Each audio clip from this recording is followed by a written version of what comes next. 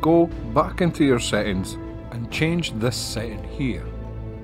Pilot Weapons Manual Gimbal Mode Default Slaving.